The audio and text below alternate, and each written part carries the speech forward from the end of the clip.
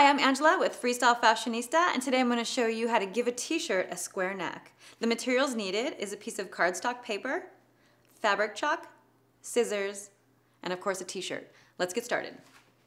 Take your piece of paper and you're going to line it up on the collar, and then you're going to take your fabric chalk and you're going to trace a square.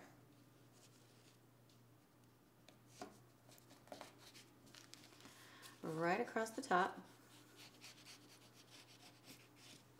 Do the other side.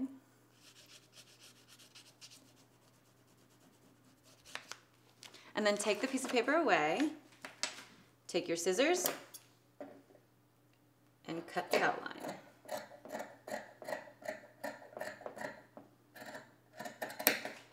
Cut across the other side.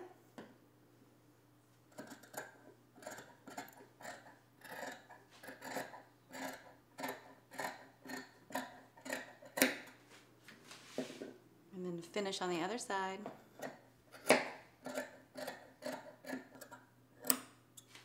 Go ahead and take that away.